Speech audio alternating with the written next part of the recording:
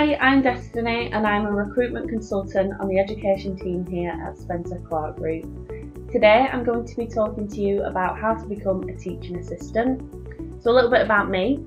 I recently graduated uni and I studied teaching and education. During that time I was an unqualified teaching assistant working in local special educational needs provisions, so I know all about how to become a teaching assistant and working in schools. Today I'm going to tell you what qualifications you will need, the responsibilities of a teaching assistant, what skills a teaching assistant needs, and more importantly, the average salary of a teaching assistant.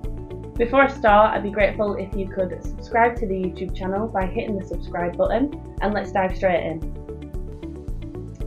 So, to become an entry-level teaching assistant, you will need GCSEs or equivalent qualifications in maths and English, experience of working with children, and basic literacy and numeracy skills. Although not essential, further education such as A-levels, a degree, or passing a teaching assistant course could be an advantage in the recruitment process. To work within a school, teaching assistants will also need to pass an enhanced criminal records check, otherwise known as a DBS or Disclosure Scotland.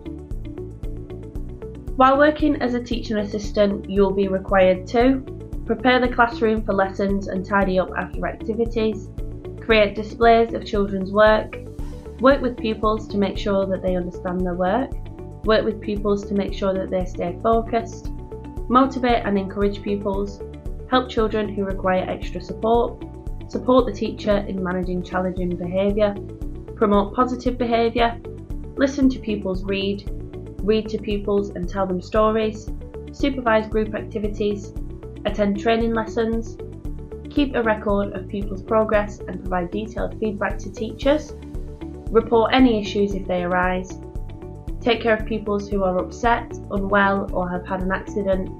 Teaching assistants can administer first aid if necessary, assist with extracurricular activities such as breakfast, after school and homework clubs, attend and assist on classroom outings or sporting events, assist in providing a safe and healthy environment which follows safeguarding procedures.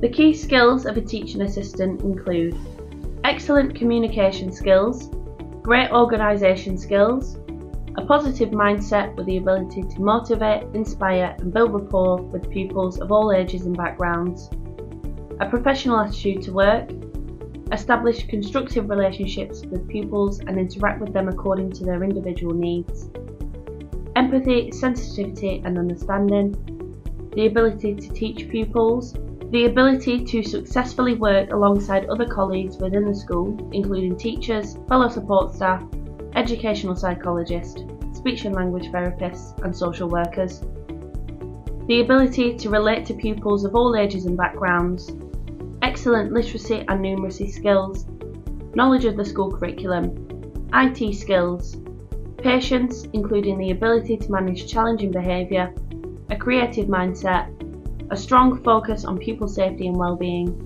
promote self-esteem and independence in pupils, friendly and welcoming, contribute to the overall ethos and aims of the school, respect for diversity.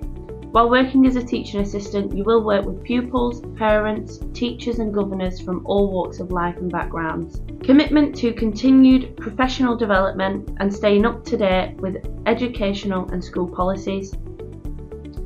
Comply with policies and procedures which relate to confidentiality, child protection, health, safety and security, and data protection.